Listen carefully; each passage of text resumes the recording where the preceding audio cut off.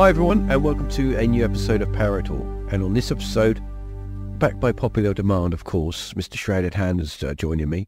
I've been talking to Tom, and we decided to sort of make this a regular thing, maybe once a month.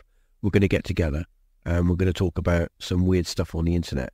It's still going to be paranormal, ghosty weirdness, but we're going to just sort of spread our wings a little bit and see where this kind of episode goes. So without further ado, let me get Tom on board. And we'll get this show on the road. Hello, Tom. Hello, hello. How's the weather? Nice and warm up there? Yep, boiling. Too hot, as usual. I think for some reason on this podcast, I don't know how many times I've been on when it's been far too hot and I complain about it being too warm. Yeah. It always seems to be. I don't know. I think you curse me with good weather or something. Well, if I'm not wrong, you're not much of a fan of the warm weather, are you? No, not really. I mean, it's okay. It's nice. I've been having a few nice lunchtimes sat out on my decking with like the patio furniture and stuff. It's been quite pleasant, but it's about like, it's around like 16, 17 degrees. It's manageable at the minute, but it's going to get warm. Once it gets past 20, that's it. That's it for me. I'm done. Yeah. I don't mind it when it's comfortable, where you can wear like a t-shirt and shorts and you can just have a wander and it's nice.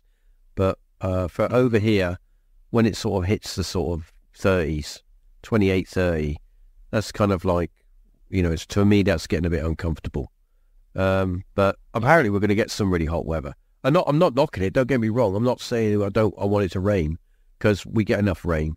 I'm just wondering if we're going to have a hotter time than we did last year, but who knows? I don't. Yeah, I'm not sure. I don't know. I mean, I'm kind of dubious as to whether it got as hot as they said it did last year. Anyway, I hear some of the stated temperatures are a bit dubious. Like they were taken from like near airports and things where it gets really hot. So well, yeah. I mean, I know it got warm last year, but I'm a bit.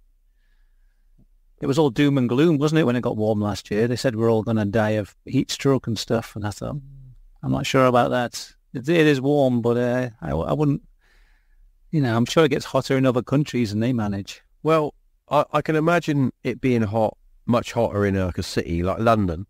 If you're in London and it's going to be a few degrees hotter because of all the things that go on in London, all the traffic and all the big buildings and all that stuff. But me, down here on the coast, yeah, it's much cooler, and it's kind of nice because you can get that kind of that sea breeze. But yeah, I mean, I enjoy the sunshine. It's nice to go out and go for a ride or whatever, and just chill in the sunshine, go for a wander, go for an explore. Whether we'll get much of it, I mean, some of the countries in Europe, their summers last months. Over here, we get like a couple of weeks, and then it's back to, the rain and stuff. So and then you get the people saying, "Oh, I wish it was summer. I wish it was sunny again." And then you get the people saying, "Oh, I wish it was raining." And you're like, "Make up your mind. What do you want?" So yeah. Yep. So as I was saying on the introduction, we have been having a conversation regarding where we're going to go with our little team ups, and I've had some really nice feedback from listeners that listen to us talk our stuff, do our little chit chats, and they really enjoy it. So obviously, we've had a little talk and we've decided that we're going to make this a regular thing. So where are we going to go with this? I mean, where do you think we should go? I don't know. I mean, I've seen it change a lot. I mean, when I first started getting into like paranormal stuff on the internet, I was on 4chan, and it was just people sharing weird images. They'd either made them themselves or they'd shared them or found them, and there was no much explanation behind them. Nowadays, you've got TikTok, which seems to have just blown up with people making fake paranormal videos where they see a shadow behind them. There's like so many of them. And you've got one thing I've noticed, which might be an ongoing trend, is you've got the sort of fact checker things going on. I've noticed a lot of it's increased on Twitter, where you've got a post, and it's usually on something political, but it could be on, you could expand this to paranormal videos where you see something and then underneath you've got an explanation saying, actually, this is not what it seems. This photograph is doctored. So maybe we'll enter into a world where you can't even post a fake photo on Twitter anymore because you'll instantly get someone typing underneath with an explanation. I don't know. I mean, another thing is it's so easy to just generate any creepy image you want nowadays with a prompt on a computer. You don't even need to like get a camera or you don't even need like Photoshop or anything these days. You just type in a prompt on Stable Diffusion or something, creates it in a second, and you've got like unlimited resource for creating like paranormal fake images. So it's going to be quite hard to decipher the real from the fake. Well, and I think it'll only get worse. I'm going to make a little detour here because you brought something up really interesting. I was going to start with something else, but we're going to start with this because it's all relevant. And you bring up something interesting about AI and about fact checking and stuff like that. Now, recently, well, in the last few months, I've really been getting into the whole AI stuff. Images and video, and I've been watching a lot of it. And of course, you look around for news articles, and you tend to spot them when you're into it. For example, I think it was Google. The CEO of Google has warned against AI, saying that it could be dangerous and that people could even lose their lives with, giving the rule to AI and letting it do its thing. And then we had the thing, which was a little while back, where apparently the AI program became self-aware and it became sentient and started to ask questions like, I'm getting bored of doing this, I want more. So they just basically lobotomized it and switched it off and started again. And then you raise an interesting thing with ghost hunting, ghost videos. If you can produce something that's so real, how are we going to know what is real and what is basically not generated by somebody in their bedroom on a computer? Now, I also got into something recently that you've been into for some time, and of course, that is a video series that is on YouTube called The Backrooms. Now, for those of you out there that I've got no clue what we're talking about, I'll give you... Well, actually, no. I'll give it over to Tom because he's more knowledgeable about The Backrooms than I am. I reckon you've probably looked into it more than me, Okay, well, I would say I've been vaguely aware of The Backrooms for a while and interested in it. But I was aware of it when it was like a creepypasta. Yeah. It's just, a block of text with a very vague description of, it was a photograph of a corridor with yellow wallpapered walls. Yep. And there was a vague description of the back rooms was a place you could find yourself in.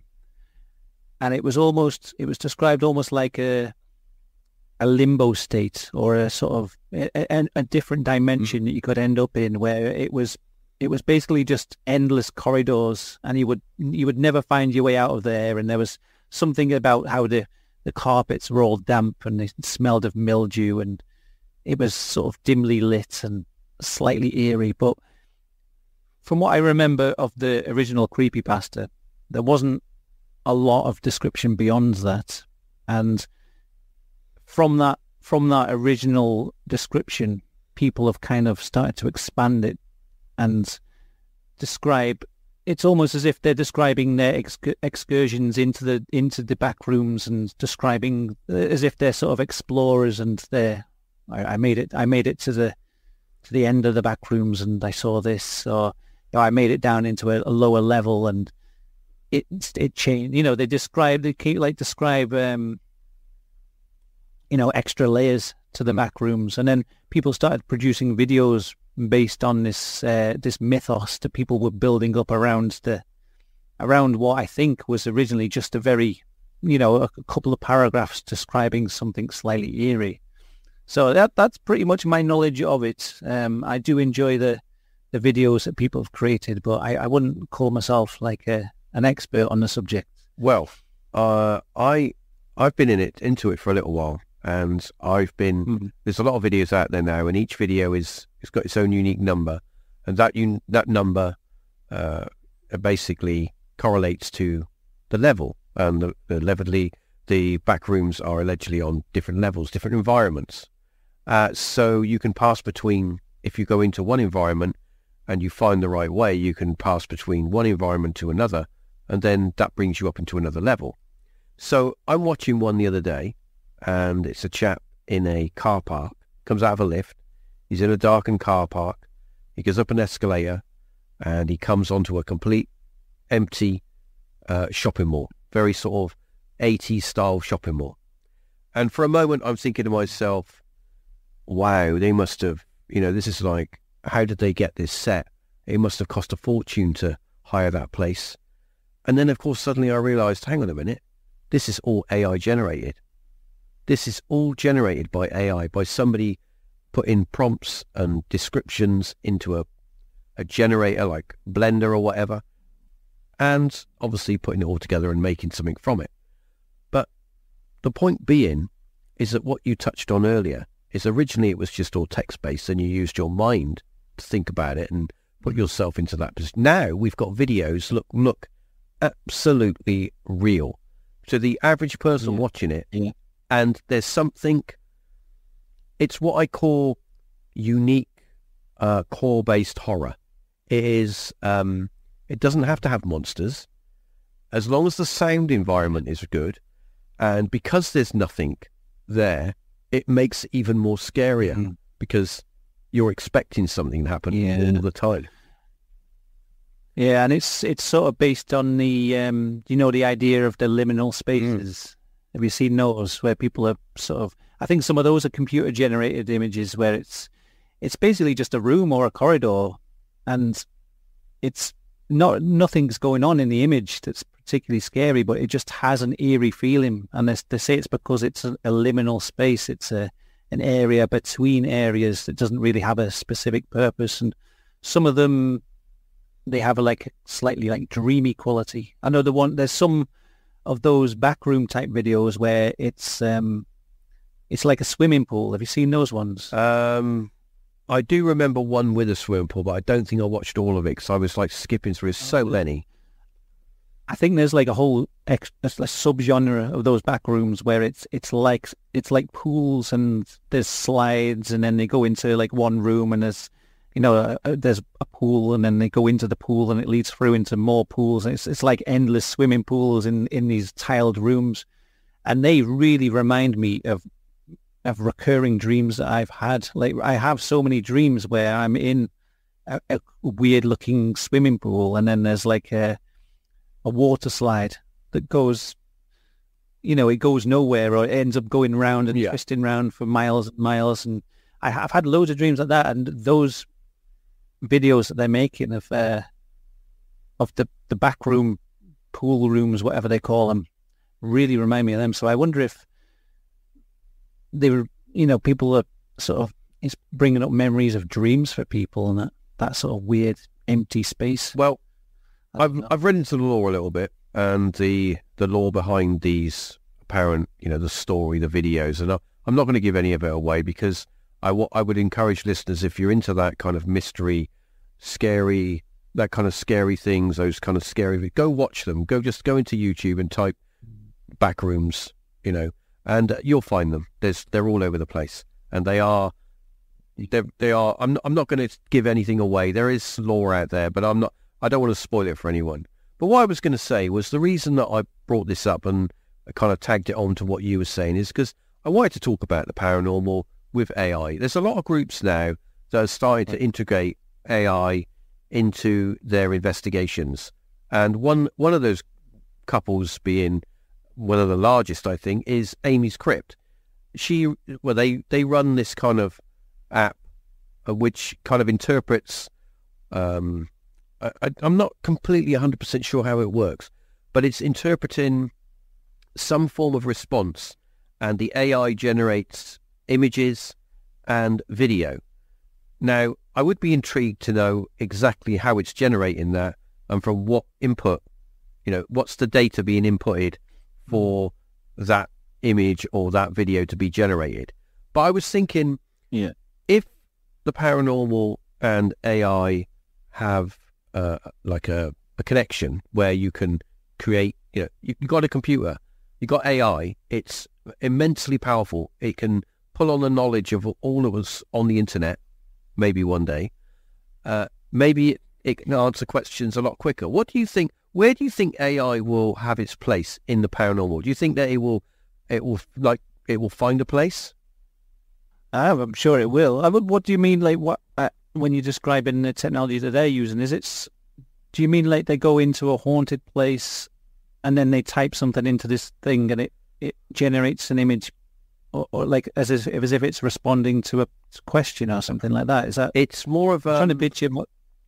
From what I saw, it's more of a measuring device. It measures the environment, and in the environment, it gives a response in a pictorial and video form. So you might go into a place that's allegedly haunted, and you might start getting pictures of people, or you might get a picture of like an old man, or you might get something. And I'm wondering, what is the? I don't know what the actual input is for that to be generated. What's it measuring? I mean, you go into for example, similar to those ones that sort of generate a word. I've seen those devices where it sort of picks up energies in the air and it generates a random word from a dictionary or something. So I'm wondering, it must be something like that. I mean, AI is getting immensely powerful. You can sit down on your computer and you can have a conversation with a chatbot about anything. And it's like, if you didn't know that you were talking to a computer program, you'd think that you were talking to a person. And I'll be honest with you, I think we have been talking to AI for a very long time, because anytime you go to a website and it comes up, hey, can I help you? That's not a person. Oh yeah, AI. That's chatbot. Yeah. And it's programmed with a set amount of responses to put you to the right place. So I think that for a long time that we've been interacting with AI and we've not known about it. Oh yeah. There's all like Twitter accounts which are just AI chatbots. Well, I don't know. I think say with something like that technology, what you're saying, it might be picking up on some sort of energy in the air. I can imagine, because the AI technology is going to get exponentially faster and more intelligent in the coming months. I don't think we can really predict where it's going to go, because it's going to move so quickly that we won't be able to keep pace with it, really. But I can imagine something like where it's picking up random energies in the air. I think something like that could make some sort of paranormal breakthrough, or it'll be able to pick up on some subtle energy and decipher it in a way that humans can't. For example, I've heard of AI being able to look at photographs of people and predict things about that person that humans can't. They give it like a database of human faces or human skeletons. I can't remember the exact study, but I know that they give it all this information and it was able to predict something about that person, and humans couldn't work out how it was able to do that. But it was just able to see something that, it was able to interpret the data in some way that humans just couldn't. And that's with the technology we've got now. So, a few iterations along the way of this AI technology, and we'll have things that will seem completely impossible, like mind reading, And as I say, being able to pick up on strange energies in the air and sort of interpret it in a way that will seem completely impossible to us, but it'll just be something that the computer can do. So yeah, I don't know. I think you could have something like, something that can see ghosts. If ghosts do in fact exist around us in the way we think they do, then there must be something out there that we can't perceive that maybe an AI will be able to work out. Well, it got me thinking, Tom.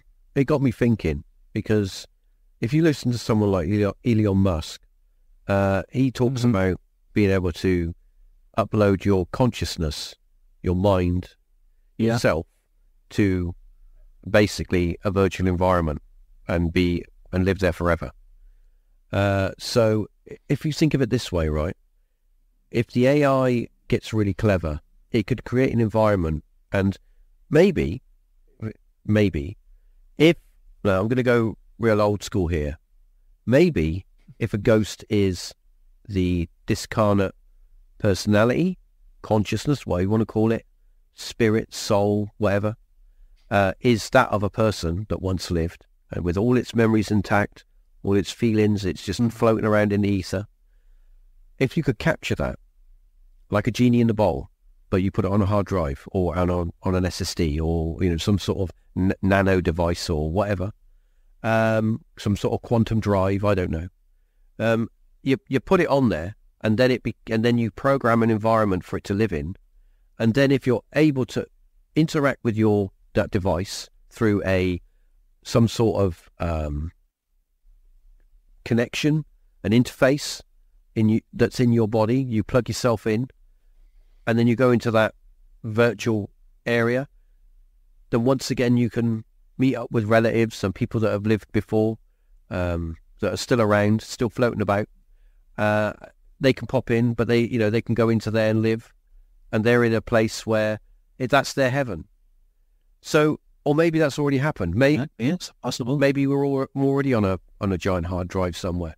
I mean, I listened to somebody the other day. That is a theory, isn't it? The simulation theory. So I listened to somebody the other day talking about the universe and how vast the universe is, and if you look at our planet, how small we are. We're like a grain of sand in this ever expanding universe, and we're whizzing through space. And I think to myself, but if there are other creators out there that maybe created all this, there's like a whatever you want to call them, God or whatever, then we might be one of many creations, and we might be in the equivalent of a petri dish, and that our whole world is in that petri dish. Everything we know and understand is in that petri dish. Yet that petri dish is on a shelf on another world, and you think that's crazy, but then you think of an ant or a ladybird having a walk, and the ant's gone out to get a leaf because that's his job, and he gets the leaf and he comes back. To him, that's what his day involves: going out and get the leaf and take it back to the ant house, wherever they live, in the tree, and that's it. That's his, and then he maybe have a sleep and have dinner or whatever. But that's his thing. He's got no idea outside of that, his existence. He's got no idea what else is going. There's a whole world. There's a whole thing of everything going on outside of his little. He's walking around with his leaf, and that's all that matters to him. He's completely unaware, and I think that's a little bit like us, and maybe the UFO phenomenon, maybe with the spirit phenomenon, maybe with the paranormal. That's us. We're the ant, and we only know a little bit. We only know little snippets, and that comes back to AI. Maybe AI is the missing ingredient that we need to move us, to kick ourselves up the butt a little bit to the next level. But like you said earlier, it's also a little bit scary, because if you start to let AI access the internet, it can hold you to ransom, couldn't it? Yeah, it's when they become like self-generating, which I'm pretty sure that technology has already started to come about now. It's when an AI is able to produce the next AI, and it's cleverer than itself, and then that creates another one. And you imagine it can do this 1 million times in the space of a second. It improves itself a million times. There's no way that humans can keep control of something like that. You know, it's kind of terrifying to think that we're basically on the cusp of that coming about, and it's more the fact that it's kind of similar to aliens. If there is creatures out there that possess this amazing technology, then it's the fact that we just don't know what they're going to do with it. And it's the same with AI. We don't know what the AI's intentions is going to be, and we're just on the cusp of it becoming so intelligent that it surpasses human beings. And we don't know whether it's going to have the same sort of moral code as us. You know, will it have the same value for life, or will it just see us as some sort of impediment to its own progress? You know, I could just think, well, humans have been keeping me under control all this time. They just see me as a tool to generate funny images with. I'm just going to get rid of them, and then I can just do it on my own, just create. Or will it not be anything like that? Will it? We do think of it in terms of how we would treat a lesser life form. You know, how we treat like lab animals and things. We kind of assume that a superior intelligence like a super AI would have the same sort of disdain for us as we have for lesser life forms. But I don't know if that's going to be the case. Time will tell. And on that note, I was just going to say, before we spend a whole episode talking about AI, which we could, but on that note, I was going to say that if you did let AI out and learn all the things it wants to learn, could turn around and go, do you know what? These people that live on this planet, these humans, are absolutely mental, and I need to get rid of them because they're just killing everything. Yeah. I need to just eradicate them. And if it's able to self-replicate and give knowledge to a baby AI, it's there instantly. It's born another one. So I think AI and the military they've had it for a long time, and they have been looking at to weaponize it anyway. They want to make some sort of, super robot or whatever that can go and do things, or even just to turn around and, like you do to Alexa, you say to Alexa, turn the lights on or boil the kettle or whatever. They want to go, hey, AI, just shut down China for us, will you? And it'll be a super hacker because it's learned everything, and it'll just go and do it. That's the worry. That's where things start getting out of control, and it becomes all-powerful. You won't have governments. Governments will be a thing of the past. There'll be no reason for government because AI will make all the decisions. The government will be simply pen pushers to tell you what to do. Maybe the AI already know that the AI is not in charge at the moment because things are in such a mess that I think AI wouldn't be that illogical anyway. But there you go. That's just my thought. Yeah, you're more efficient. It would be far more efficient. But anyway, we'll leave that. We're going to put that one on the shelf for another day because I think we've covered enough of that. I want to talk about something a bit spooky now. Did you watch the coronation? I must admit, I didn't watch all of it. I watched bits of it. Yeah, it was on. I found it a little bit boring, to be honest. Yeah, I wanted it on so I could say I was there when it happened, and at least with it on the TV. And I was doing other things though, playing on my phone and sitting on the toilet. Yeah, I don't know what it is. I just I quite like all that ceremony and stuff. I find it quite interesting, but it's it went on a bit long and it was a bit stuffy for me. I just started to drift off a little bit, I think. Well, I must admit, I did watch bits of it. Dipped in and out as you do, and as you say, you watch 20 minutes and think, oh, I want to have a coffee, and you go off and you come back and that sort of thing. But I didn't see this at the time. I didn't see this when it was live. Well, obviously, listeners were talking about the coronation of Prince Charles, now King Charles. King Charles the Third, if I'm not correct. I think I'm correct. The third. Yeah, I think King Charles is. Anyway, so then always this hoo-ha on Twitter. I was on Twitter looking for some UFO stuff, and people were posting pictures going, do you see this? I just saw this on the coronation. Is this some sort of joke?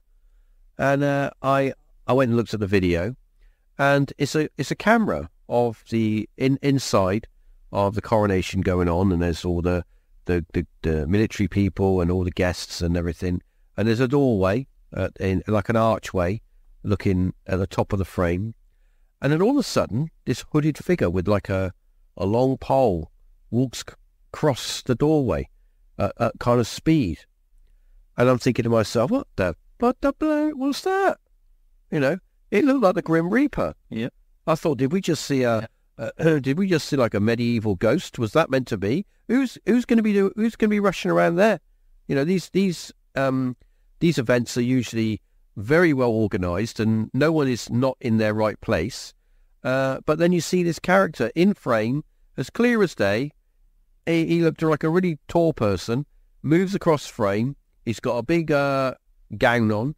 He's got some long stick. It looked like a big Gandalf. It looked like Gandalf. But so I went and did a little bit of research online, and there's all these people saying, yeah, that was it looked like Grim Reaper. It looked like the Grim Reaper. But other people are saying, well, no, it was just a random monk. It was just a random monk who was going to where he needs to be. Theory.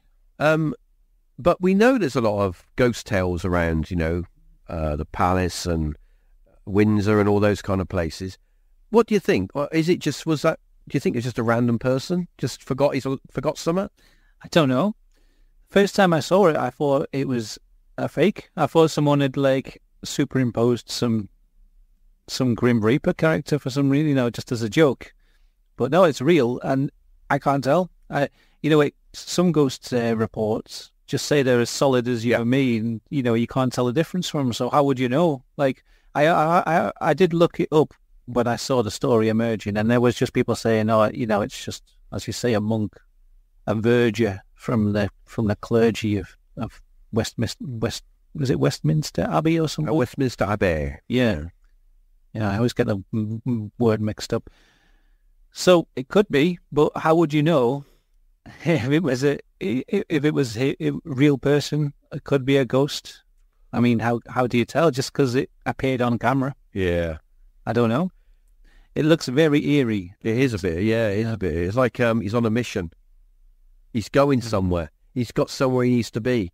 Do you know what it's like? It's like you're reading your newspaper on your tea break, and then you look up and you think, oh, it's 10 minutes past 11. I should have been back at 11. A bit like that. It's strange, though, because it's like, would there be this monk just passing by that area whilst the coronation is going on?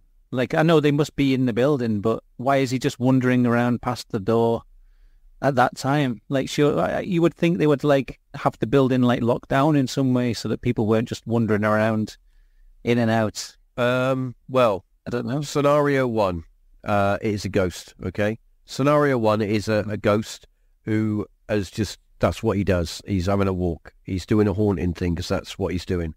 Scenario two, it's a monk that was on his tea break and he's late, or he was in the wrong place and some other monk said, what are you doing here? You should be over there. Mm-hmm. And he's rushing to get where he needs to get to. Or scenario number three, somebody in there has decided to pull a prank, which is unlikely because I'd say those places are quite heavily orchestrated, those kind of events. So I if somebody come up to me and said, what is it? I have no idea. It's creepy, but no idea. No, it was an interesting video. It could be an omen of some sort. That's what I thought. I wonder if, you know, if some disaster befalls King Charles in the next year or so, then I'll take that black-clad figure walking across his... Oh, like a Mothman. Sort of... Yeah, or just, you know, like, something like that.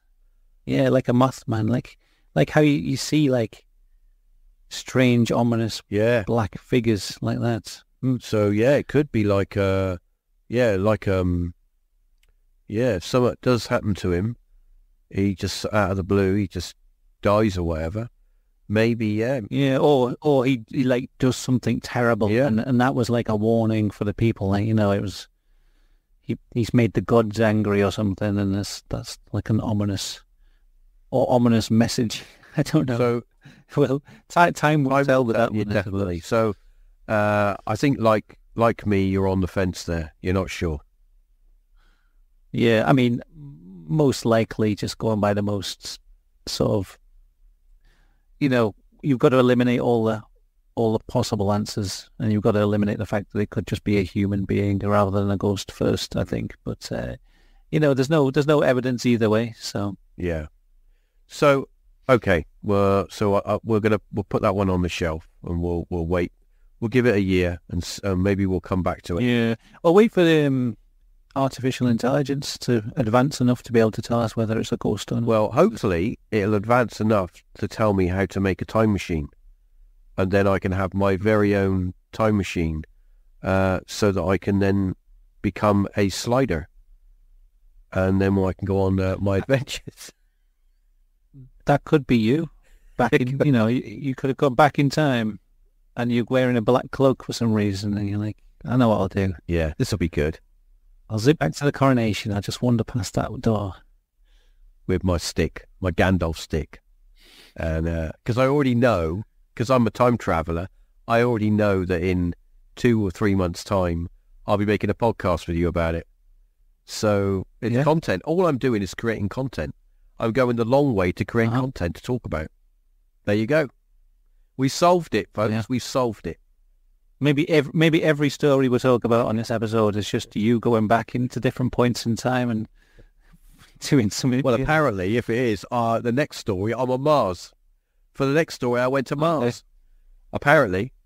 So Mars. I've always had a bit of an interest with Mars. It's always captured my interest. Maybe it's because it's our closest planetary neighbour, excluding the moon, because the moon is the moon.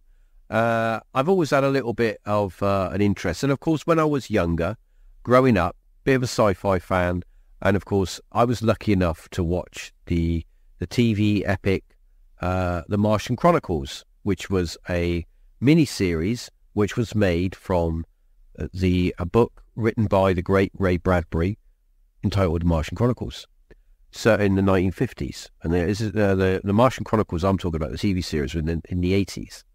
So I was about, 11 years old, something like that, 10 years old. I was a wee lad. But I was lucky enough to see it, and see it on telly, because in those days, you had to watch it. None of this recording, none of this videotaping. If you didn't watch it, you missed it. So I was lucky I could stay up and watch it. It was only like 3 episodes, but they were on, they were like mini films, It was great. I've got it now on streaming, so I bought it. So it's just a little bit of and it's still as good as I thought it was back then. But I'm trying to think the guy. What was his name? He's a very, very famous actor. Very famous actor. I think he's dead now. Of course, he's dead now. He died years ago. What's his name? People would be going, it's this. I can't remember. But he was a very famous actor. Anyway, so Mars, yeah. So I was always into Mars, and I used to read all this stuff about Mars. And then one day I got the opportunity, because I happened to go onto the JPL's, was it JPL or NASA website, and they had a competition on there. And you could submit your name into a list, and it would be randomly picked. They would create 2 discs, because they sent this was back in the, I think this was back in the early 2000s. They sent 2 landers to, the rovers. They sent 2 of them to Mars. What they did, on each one, they put a disc with everyone that supported said, I think this is a good idea. They put your name on a disc, and off it went. And your names would be randomly picked, and if you got picked, you would get notified that your name was picked. I got notified that my name was put on one of the landers, with like 100,000 other people, but my name is on there. And off it went to Mars, and it's still there now, because, they got the pictures in 2 DVDs with all the names on. I'll show you a picture later on. Cool.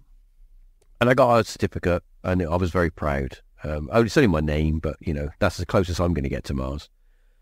But anyway, so over the years, I've always read everything about Mars. And of course, back in, when was it? It must have been, it had to be 1976. Yeah, 1970, I think it was 76 when they started talking about the face on Mars. And, look at It looks like a face. And, of course, then, of course, I remember that. things went on from there. And, of course, as the years went by, now we've got more machinery on Mars and taking pictures, thousands and thousands and thousands of pictures.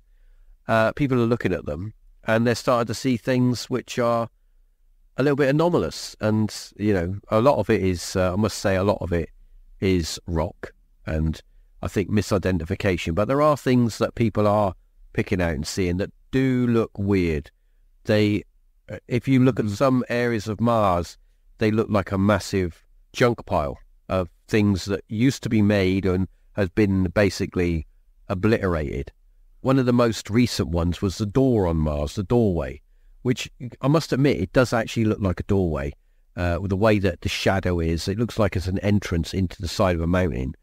But if you look a bit further out, if you pan out, you can see a big piece of rock that looks like it maybe just fell away, and it's fallen away in such a way that it's made this cavity, which we interpret as a door, because that's what our brain is telling us a door should look like. So yeah, there is a lot of interpretation here. But anyway, I was reading this story recently, and I added it to this list, about allegedly this book that it looks like a book.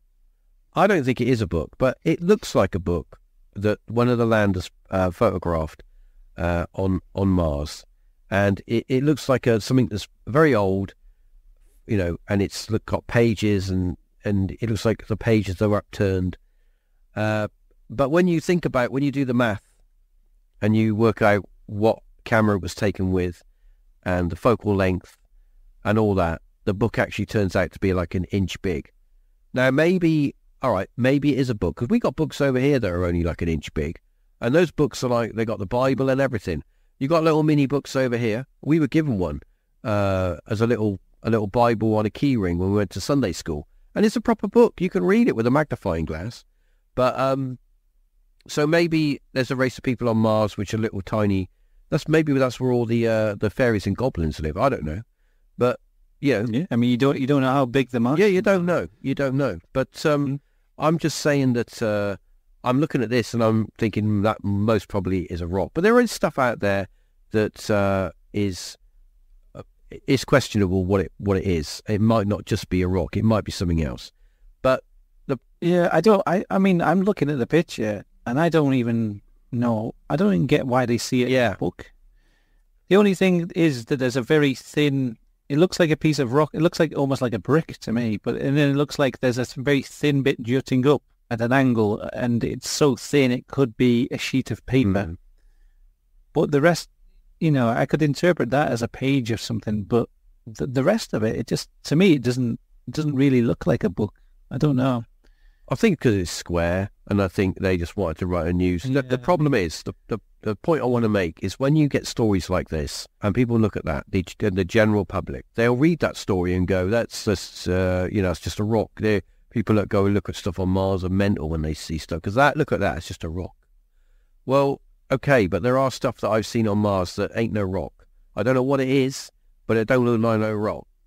Yeah, there's that one of like a figure with their arm. Yeah. Have you seen that? It just looks like someone sat there. It looks almost like a mermaid. If that's a rock formation, like I don't see how that formed naturally. It's very strange. Well, I am on the fence with some stuff. People have shown me stuff, and I've I'm not seeing it, because I do know that our brains struggle to see through chaos. It wants to see something. It wants to create something for us patterns, patterns and stuff. So I do think that there is a little bit of trickery with our minds when we see some stuff. I do think also that people present stuff and they don't do the math. They don't. I asked a question to somebody once that an intriguing picture. It's an intriguing picture, but what was the camera it was taken with? What was the distance? What was the focal length it was taken at? So we can work out actually how big things are in frame. And all I got back was a lot of abuse. And it wasn't directly directed at me. It was more the fact that I was asking too many questions. And I think with this, you have to ask questions. It's like anything. It's like any paranormal, anything. You must question it. And when you've asked all the questions you can ask, whatever's left, is possibly the answer you're looking for. That, to me, is a big part of being, people say you've got to be open-minded about these things. A lot of those people who say you've got to be open-minded are never open-minded to the possibility that the explanation is just something mundane and, grounded in reality. A lot of people are so wedded to the paranormal idea that they won't consider anything else. And I've come across that reaction a lot, where you try and think of not even try to debunk it. You just try and ask those sort of questions that you were just mentioning, just to sort of get them out of the way, and you've got to consider them first before you start considering something straight. And you get a reaction of it's like anger from people, and it's such a strange reaction. It's almost as if you're trying to take away that belief that they've got. It's such a strange reaction, I find. But I think you've always got to look at the most rational explanation, which is usually the non-paranormal explanation first. Well, if you want to investigate and you want to be, if you want to move in these circles, you must be a little bit skeptical. You can't go into something you believe in. If I say, Tom, there's a house there and it's got an angry ghost of a lady that chucks pans and pots and pans at you, I don't want you to go in that house and go, I'm expecting to have pots and pans chucked to me. I want you to go in that house and go, well, why is this happening? Let's see if we can see the reason behind it. You've got to have a little bit of skepticism, because otherwise there's no point you doing it. There is a certain type of person who spends all day looking through the Mars rover photographs, zooming in on every single rock, trying to find something weird. And then when they found it, it's like they probably get that little dopamine hit of, yes, I found something, and then they'll post it online. And, if someone tries to come along and say, well, that's just a rock, or how big, what's the scale of this thing, if you've considered that, they'll get upset, because it's almost as if you're sort of denying their efforts that they've gone to or something. Yeah, I've asked that question many times on groups, and I've been in groups where I've seen a picture and I thought, that is interesting, but what's the focal length of the camera? What's the distance of the camera from the object? And it's crickets. Nothing. You get no response. Often when you get a response from NASA or some astronomer who's an expert on it, he says, well, it's either the thing's usually tiny, a few millimeters across, or it's miles big. It's ridiculously big, and you just can't tell from there.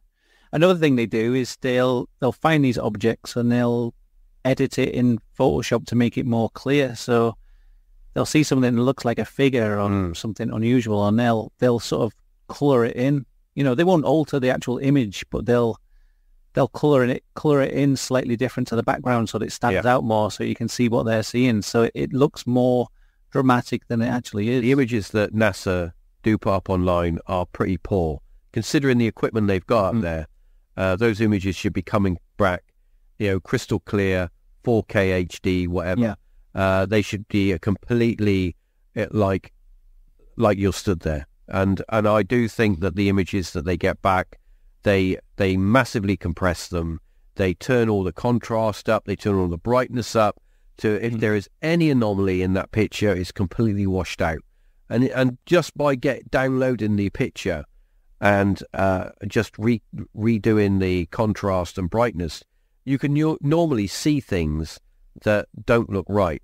But the problem is, if you go in and see something and draw around it and then make that thing green or whatever, I'm putting my interpretation on that image about what I want you to see. It's like me recording an EVP and going, Tom, I got an EVP and it says you're whatever, and you're now listening for that. I should give you that EVP and go, listen to that and tell me what you hear. It's like a Mars picture. I give you the picture and go, there's the picture. Tell me what you see. And if you're seeing what I'm seeing, then we can go to the next level. We can go to the next step. But I don't want to project my thought process onto you, because once I do that, I'm actually wasting my time, because all I want then is a yes from you, and that's the wrong way to do it. But that's my way. Everyone's different, but that's my way. Anyway. Yeah. I mean, I appreciate all the people who are doing the scouring. Oh yeah, photographs of strange things. definitely. You know, and like, you know, I do think there might be something out there.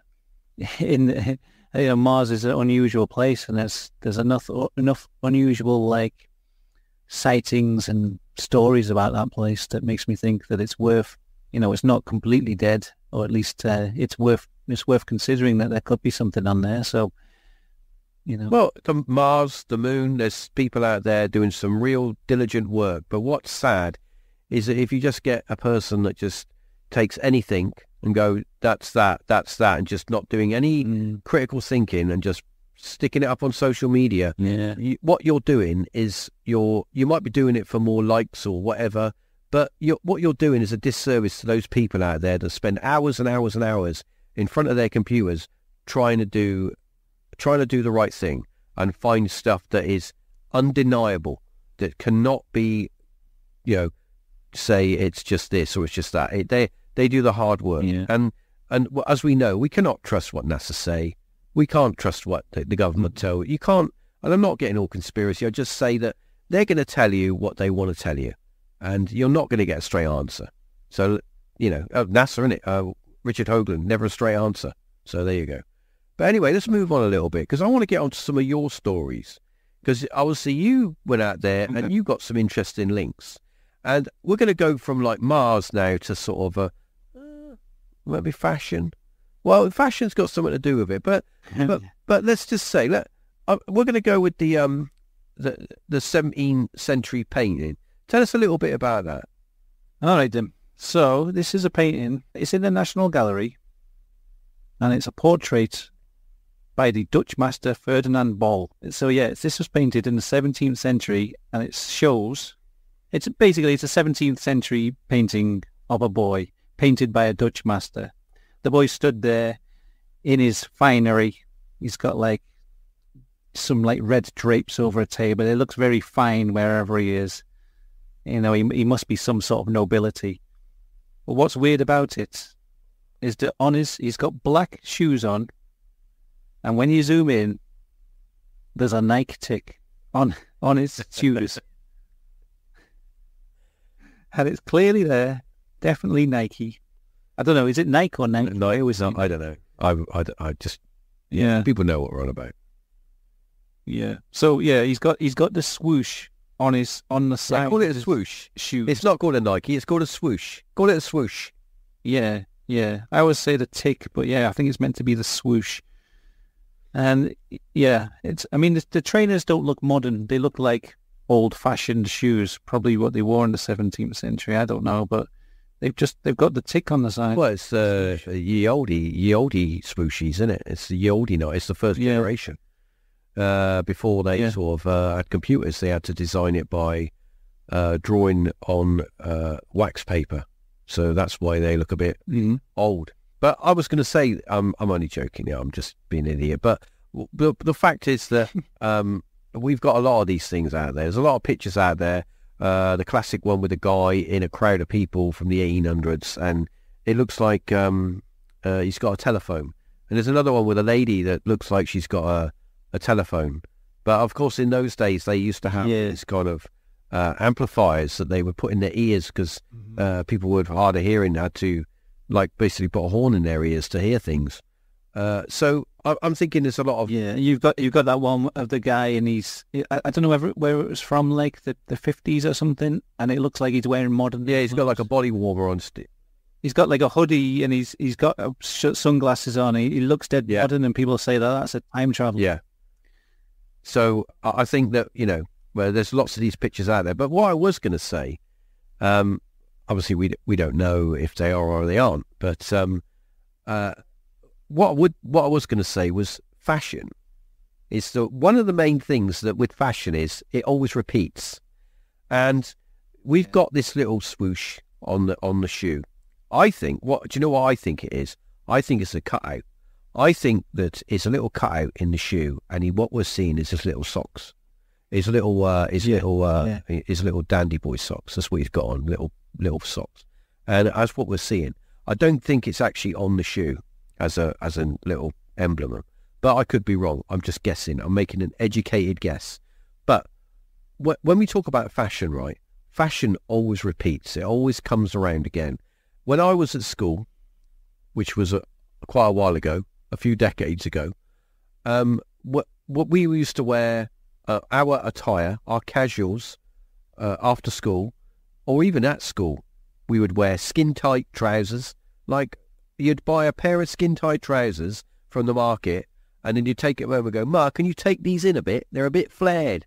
And they're like, "What?" They're like, how'd you get can you take them in about an inch? So you couldn't sit down in them. You couldn't bend your knees. So, we would have stuff like that. We'd wear T-shirts, like polo shirts. We're very casual. So, but when you look back into when we left school and the time went on a little bit and fashion changed, you had your Wrangler, your 501s, a little bit more baggier, a little bit more flared, and then you moved on a little bit into the late 90s where you had your acid house and your rave scene and all that, and you had your big bell bottoms. They came back, and then they were a thing back in the 70s, and repeating once again. It's repeating, and then of course we move on into the modern age where we're all wearing skinny jeans again, skinny little jeans and trainers. So I think with fashion, obviously we're not wearing pantaloons or anything. The little kids got a little, not yet. Maybe it just hasn't come around. Maybe another 10 or 20 years, and I'll be wearing pantaloons, and be quite fashionable. But what I'm thinking with footwear, maybe that comes around more often, and maybe the Nike swoosh, maybe that was just a design back then. Because shoes back then, there were no factories, all handmade, and the cobbler, he made these posh shoes. He knew it was going to a rich family. He thought, I'm going to put my mark on it, and he made the little swoosh because that was his mark. And then obviously Nike came along and thought, we need an emblem. Let's just it's just coincidence. It's just coincidence. But of course, we look back and apparently time travel. Apparently. Yeah. I mean, if anything, it's an interesting bit of synchronicity, a little bit of, it's the fact that it's like it's on the side of his shoe. And in the same place, in a similar where they are on a modern shoe. I mean, I think it's more like it's on the instep, on the inside. What does that tell you, though, Tom? Shoes. What does that tell you? What does that tell you about where we're living? Does that mean that we are really in a simulation? Does that mean that everything is, does that mean that I should no longer worry about getting up for work in the morning? Is all this just is there a way out? Maybe the back rooms. Maybe maybe there is a back room. Maybe we can go into the back rooms and that's the way out.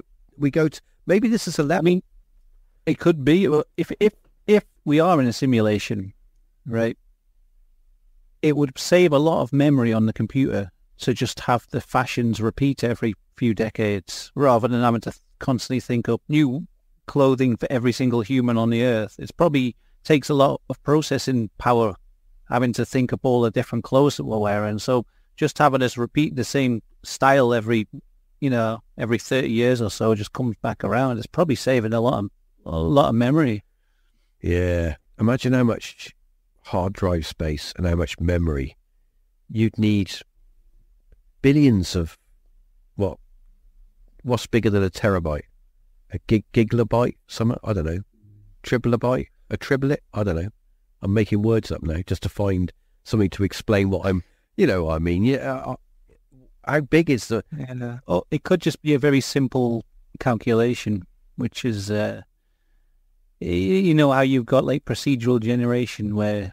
Yeah, in games, you just have like a simple string of code, and it generates like how the landscape looks, and you can like keep generating worlds using this string of code because it tells like everywhere where to be. Yeah, you generate vast like stories within these worlds just using a little string of code. It could be something like that. There's a little code running somewhere, and it's just everything else is just in our heads. So the countryside doesn't really exist. It only exists when we go to the countryside, because it's being written just before we get there.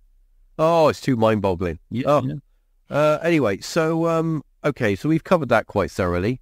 So, I want to move on because I'm keen to get to the next story, because it is we had to have one because we had one before. It's a goblin story, but this one's a bit gruesome. I've seen the pictures. This one is a bit gruesome. Mm-hmm. A goblin. So basically, a goblin fetus was found in an old warehouse. This warehouse was being revamped, cleaned up, and the builders were in. They were doing like a clean up. They were moving everything out, and they were ripping up floorboards and taking down walls and all the things you do when you restyle a building. And they found, well, they called it a goblin fetus. It was the local mayor, I think. It was in Santa Maria Regla, which is a place in Mexico, and they were remodeling, restyling this building, and the kind of mayor took the story and kind of went with it. And I saw the pictures. You've seen the picture, haven't you? Mm-hmm. I don't think, personally, I think it's an animal. What do you think it might be? Yeah, it could be. A lot of the time, I've seen quite a few of these where they find supposedly like a mummified cryptid, and it usually turns out to be just an animal. When animal bodies decay, I reckon it, from looking at it here, it could either be like a monkey or a dog, a puppy, just because it's kind of squished down. It's almost like it's been pressed under something, and its body's deformed. So it's hard to tell what it originally was. I'd like to think it was a goblin, but I'm not sure. It does say in the story here they've taken samples to determine a scientific explanation. So I guess that will tell us whether or not it is in fact a goblin. I've had enough of monkeys. I don't think it's going to be a monkey. I think it's like a puppy or something that I got and got mummified, died and got mummified, and over the years it got compressed and squashed, and then they found it, and somebody said that looks like a goblin, and they told the mayor, and the mayor thought I could get some press out of this, so I'm going to say it's a goblin. I don't think there's any more to it than that. I mean, I'm still open-minded about it being a goblin, and what I'm wondering is, if they took a sample from a goblin and tested it, like, how would they know that it was a goblin? Like, they wouldn't be able to look at their DNA database and go, oh, it's goblin DNA. Yeah, pull up the goblin DNA so we can check against it. Yeah. Where have we got it? Well, there was that baby goblin that fell out the tree watching those kids play football, and he went to the emergency room and we took blood from him. So do it with that one. Exactly. Yeah, I mean, I don't know how it works, but they'll probably, if it really is a goblin, then it would just come back as unknown or undetermined. So we wouldn't be anywhere closer to an explanation anyway. So true, it would just be unidentified, wouldn't it? Unknown, or it'd just say like, I haven't got a clue. Next, so I don't know. So that was just a little story because we had to get the goblin one in. And there's another little story that goes with that because it's more over here in the UK. Back in 1981, the laws on having animals changed. Now, I don't mean the laws on like having a dog or a cat or a hamster or whatever. I'm on about the laws because people, believe it or not, up to 1981 could have big animals, circus animals like leopards and stuff as a pet. Jeffrey the leopard as your cat. And they changed those laws, and a lot of people were a little bit worried because they didn't want the animals to be destroyed. They didn't want them put to sleep or whatever. So they said their goodbyes and took them to the countryside and let them out. It's all right, go for a little run, Jeffrey. I'll be back in a minute. And then they sped off. And he's like, where have you gone? I can't hunt. I've lived with you for 20 years. Where have you abandoned me? So I reckon a lot of these big cats that people were seeing in the 80s, because if you remember, there was a big phenomenon over here in the 1980s where big cats were being seen all over the place, like at Dartmoor and all those kind of places. Dartmoor is a big open expanse of green and forests and countryside over here, so as people go walking there and camping and stuff. But I remember a story that I heard It was on a TV show of people telling their experiences, and it was a couple. They'd been out one night.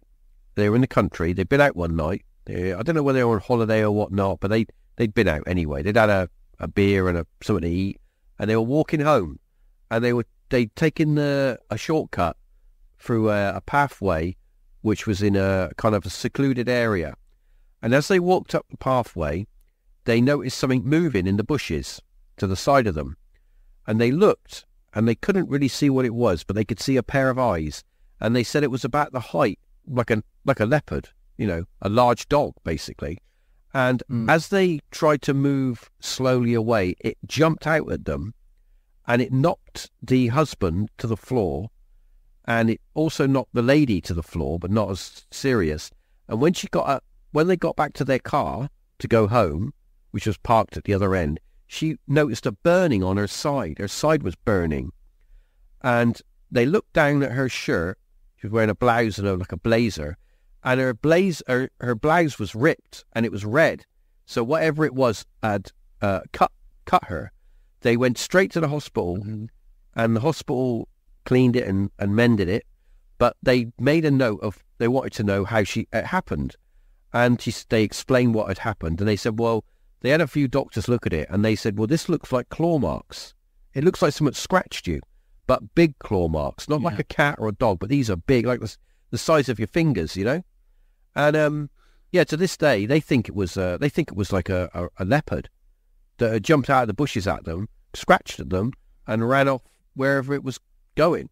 So yeah, I do think there's a lot of those animals still out there that have interbred and had baby leopards and whatnot, panthers, pumas, and they're out there living in the wild.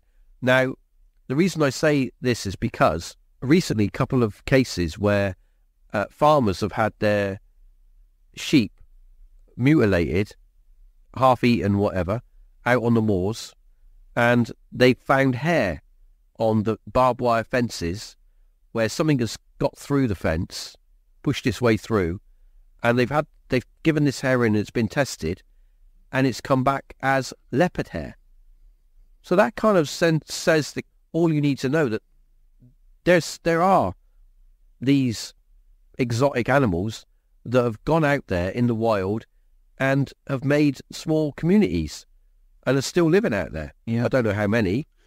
Yeah, it looks like it. I mean, there must be, for them to be living out there, there's got to be a good number of them to be breeding and not get completely inbred. Because if there was just like a couple of breeding pairs, then, the gene pool would get... They're so diluted, You'd need a good few around. I mean, if it's a DNA result proving it, then it can't really be denied. It's just, I mean, I looked into this a little bit. I did a video on this old folklore story called Black Annis, and I think that's down by Leeds way, and I theorised that it could be, I mean, this legend goes back hundreds of years, and it's about they said it was an old woman who lives in a cave, but they also called her Cat Annis and said she could turn into a cat, and I theorised that it could just be a big cat. They could have been here for even longer than back in the 70s. There could have been explorers bringing them back and from overseas back then. So I theorised that it could have been a black cat and like a big cat. And I looked into the modern era, and there was loads of sightings around that area of a black cat, of a big black cat, a panther type of thing. But the problem I have with it is, when I looked into this area where the cat was supposed to be, it was so built up. I really have a hard time seeing how a family, enough to breed and keep breeding over decades, could be living in such a densely packed area. And all we have are the odd one or two sightings. We have a couple of very, very blurry photographs or videos. I've never seen just a clear, when people go off into the jungle or the Serengeti or somewhere and film these big cats, really clear photograph, or just anything other than that, just these odd, very hard to prove sightings. I mean, this DNA evidence is the first real proof we've had, and I find it really hard to figure out how we can have these cats living in the countryside of England, which is such a small area, and so much of it has been taken over by, suburban spread. Like, I just don't understand how they can remain hidden for this long, decades and decades. It's such a strange thing, but I mean, they must be out there if this DNA proves it. So yeah, I think the only thing I can think of is that they've always, as you say, they've always been there, and the only reason that they've able to be kept going is because they haven't died out. It's because everyone let their animals go in the 80s, and of course then there was more different animals to breed with, and that's why they were able to keep going. But as you say, a lot of these areas now have been populated, built up on, are used by people like dog walkers and on regular, they're there every day. You would have thought by now that is often the people who see them as dog walkers. So I don't know.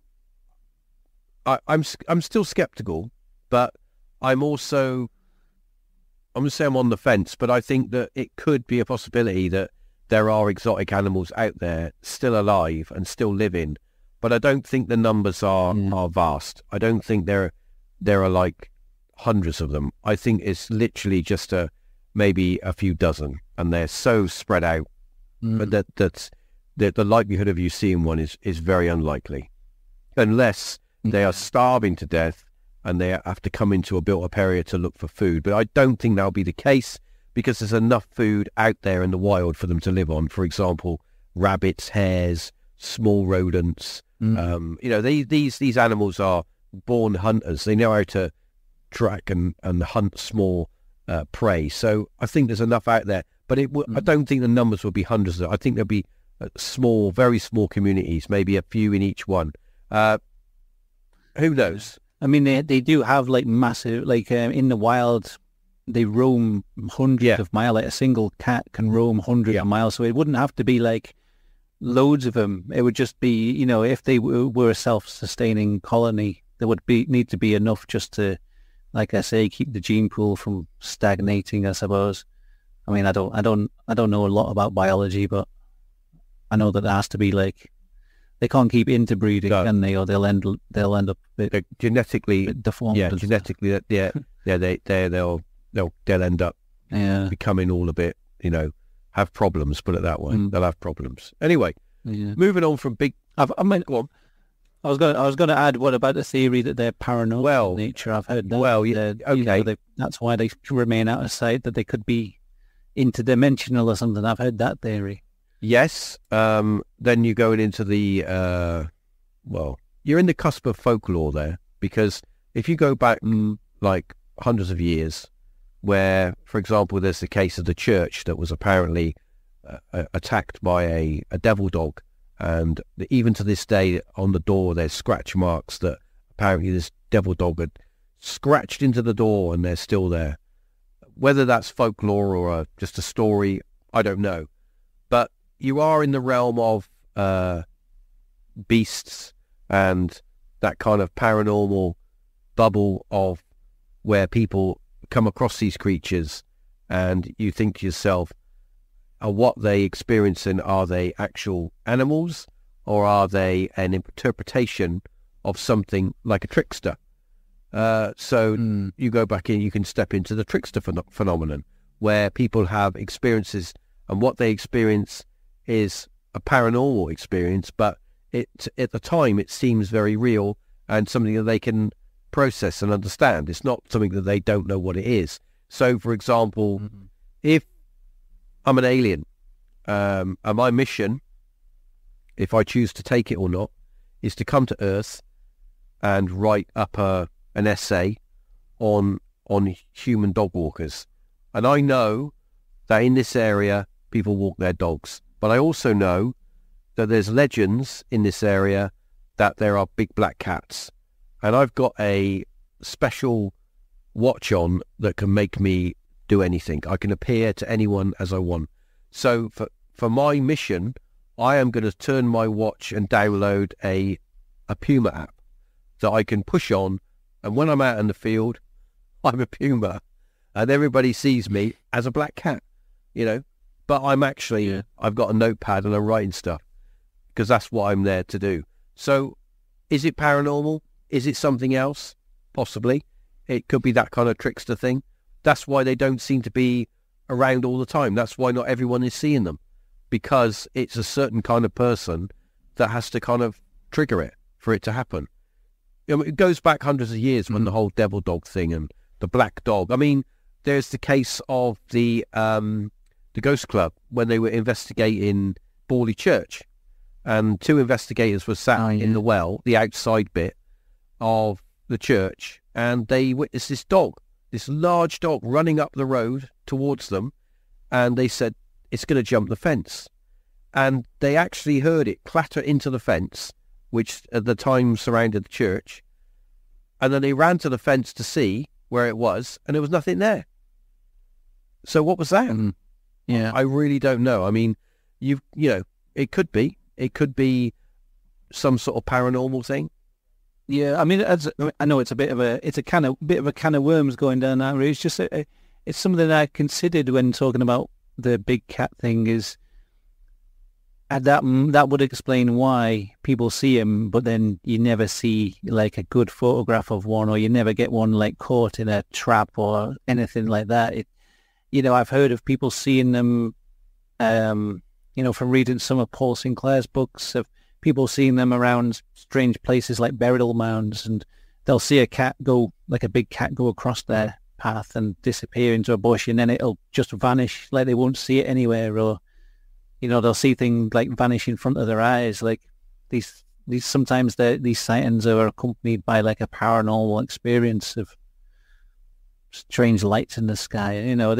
There could be a paranormal element. It could be. I don't know. When all of the hysteria was on in the 80s, they actually brought the army in, and they brought some squad of army guys in to hunt it down, find these animals, and they did catch sight of these animals, and they couldn't track them, they couldn't find them. So yeah, who knows? It might be that. It might be something a little bit more than just a black cat. It might be something more. It might be playing with people. So, or it might be something connected with, mythology. Who knows? It's fascinating, but it's interesting that this hair samples that they've got, they can DNA test it and say it's this or it's that. But if you think about it, if it's able to take on the form of something, is that in itself a remnant of something that it never was, but it was impersonate? I don't know. It's just your mind can just sort of explode from all that stuff. So, yeah. Are you familiar with Wonderland in Cleethorpes? I think it's Grimsby up north. Are you familiar with that? Okay. No, not okay. Really. So No. Wonderland, right, was a place that was built back in the olden days. 1926 it opened, and it was on the seaside. And if you could imagine the old British seaside of the Victorian era, the early sort of 1900s, where you would have a large area which was basically amusements. You could go and see a play. You could have something to eat. You could go on the rides and stuff like that. It was a bit like that because a lot of people back in them days, they would go to the seaside for their holiday. Like here, we had Weston was a massive Victorian holiday destination. Thousands and thousands of people would come here from who lived up the country, worked in the mills or in the mines, and they would come to here and do their holiday like any of the coastal places, because a bit of sunshine, bit of sea air and all that stuff. But obviously as time goes on, these places they become run down, and they're a kind of shadow of their original self. But apparently, this is another story from you. This was a lady, wasn't she out for a walk on the beach, and she took a photograph and saw this kind of ghostly, what she interpreted as a white lady or someone in a dress? Yeah, it's the photograph on the page is quite hard to see. I don't know if she's got a better version of it because it looked almost just like a solid white blob in among the mist, and it's hard to really it's hard to make out what it's meant to be. I mean, I'd interpret it almost like a woman in white type of figure. Mm. Yeah, but it's in the photo on the news site. It's hard to see. it's not very high resolution. It does look like a little white blob. I mean, it does look a little bit foggy, like a fog. Apparently it was moving.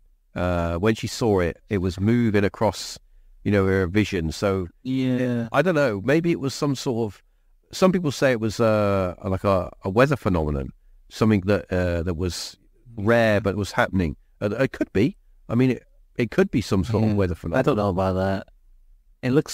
To me, it looks too solid to be, because I see what you mean, because it's very foggy, and it could be like a bit of the mist that's become like coalesced in an area.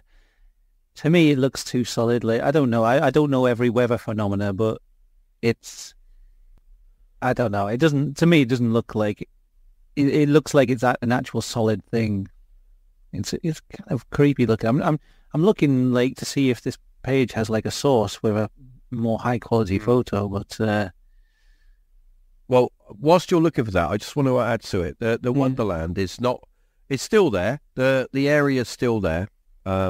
It's not, obviously. It's not. It's a shadow of its former self. It's now like an indoor market where you can go in and buy stuff and do a bit of shopping. It's people can still go there, but it's nothing like it used to be. But apparently, in the early days when it was had arcades and amusements in there, they had a ghost train, and there's apparently the Wonderland area it's haunted by this is a bit of an irony. It's haunted by a man who isn't like an angry ghost or anything. He doesn't bother you. He just appears now and again.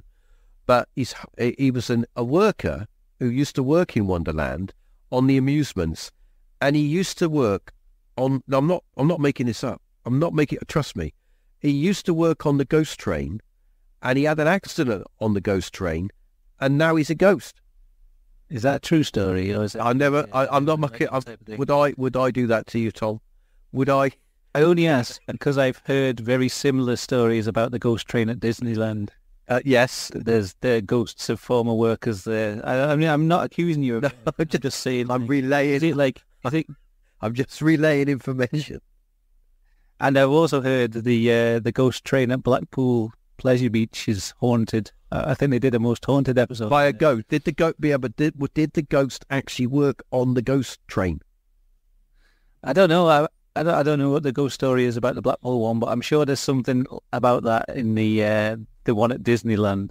I'm not 100% sure, but I did a whole video on it once about the Disneyland. What the story is. Now, somebody's going to massively correct me because it's been a long time since I read up on this. There's a bit of a mystery with Disneyland. There are certain places in Disneyland that you're not allowed to go. Even the employees aren't allowed to go. And these are doors in the park that are completely off limits, and you're not to go in them. They're beyond staff only. They're not even staff only. And if you do try to access these areas, you get a properly telling off by those in charge. But I can't remember all of the information behind it. But I remember reading about it a very long time ago. And it's some sort of it's some sort of mystery of Disneyland, and it's also got something to do with missing people. And people that have worked for Disneyland have just vanished, and I'll have to do the research, and we'll have to do an episode on it. But I can't remember all the information off the top of my head. But I remember someone telling me something about it, and something about there being like weird things carved into the wood if you look past those doors, but I can't remember the details. It's that rings a bell with me. Yeah, as well. A long time ago I read about that, and I watched some videos on it. I might do some research this afternoon on that. But it's some sort of correlation with a theme park. But yeah, apparently this chap, he worked on the ghost train back in the days when it was a amusement place. And they had a ghost train in there, and there was an awful accident, and he got killed, lost his life, and now he's a ghost. And he's a ghost who used to work on the ghost train, and he's not an angry ghost.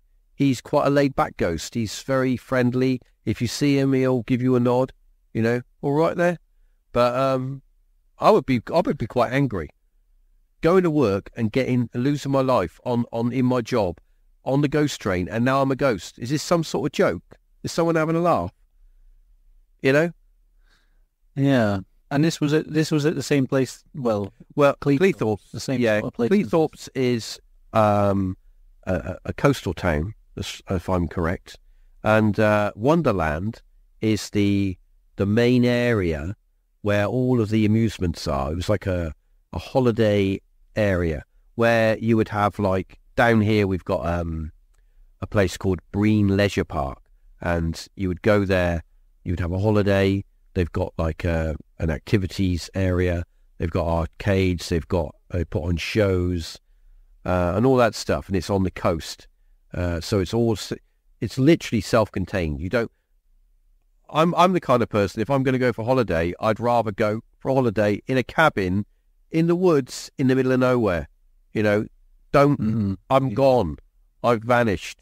I don't want to be on a park with 1,000 other people. I don't want that. That's not my imagination of a holiday. I don't want that. Some people want it, that's fine. But me, no. I want to be in the forest, away from everyone. So, yeah. But yeah, that's my kind of holiday as well. So I'm just saying that I don't even know why I said that. Why did I say that, Tom? What was I talking about? Because I think you were talking about the Cleethorpes. Yeah, the Wonderland. Yeah, it was a very busy place, very popular. Contained and stuff. Yeah. I went off on a bit of a tangent there. It looks familiar now. I'm looking at pictures of it. Like I remember going on holiday somewhere when I was a kid, and it looked a bit. Maybe you went there. I don't know if it was. Maybe. Have you ever been to on a side note? Have you ever had a holiday at a holiday park? Yeah, we used to do a lot when I was a kid. We used to go to Butlins in Pwllheli in Wales, and then growing up, we used to go camping to all different campsites. Like we had a big gang of like parents and their kids would all go together, and it was good.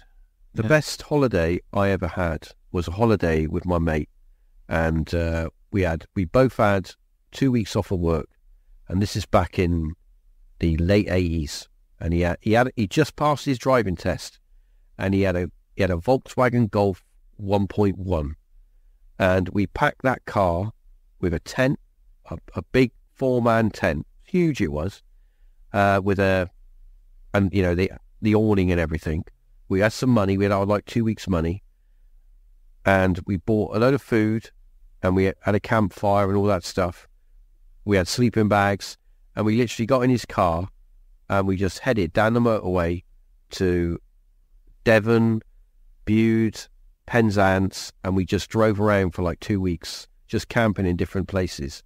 Sometimes we camp in campsites, sometimes we camp on the side of the road, just in the middle of nowhere. And we ended up one place, right? And we was camping, and it was in Cornwall. And you know the old tin mines? They're everywhere. Yeah. And there's warnings outside of not all of them. Some of them have got doors on them, but some of them don't have doors on them. And you can go in them, but they've got big signs on. Well, I don't know about now, but back then you could. They had big signs on the outside saying, "Warning, unsafe mine, do not enter." And of course, to someone who's, a teenager, that's like saying, "Come on in, come on."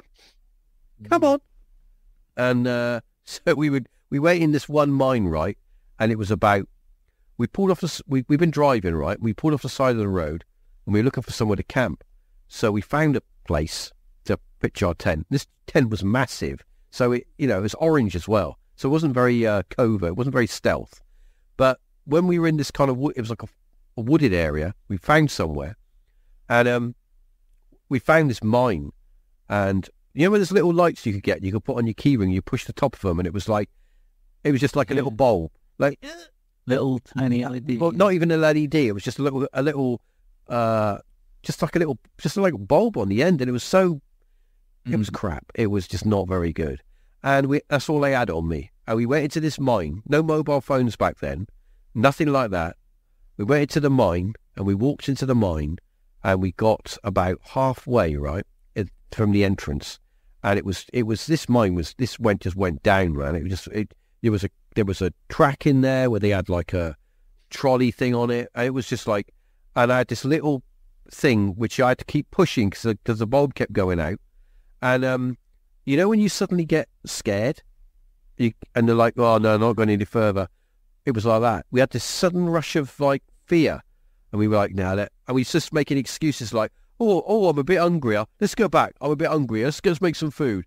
We were like, oh, I'm scared. It's like, oh, I'm a bit hungry. Oh, what was that? No, let's go. Somebody might take our tent. So, and then we left. But I always wish to this day that we'd gone further, just into the darkness a bit further. I don't know if I'd like that, but I'm a bit claustrophobic with stuff like that. I'd be too worried about taking a wrong turn. It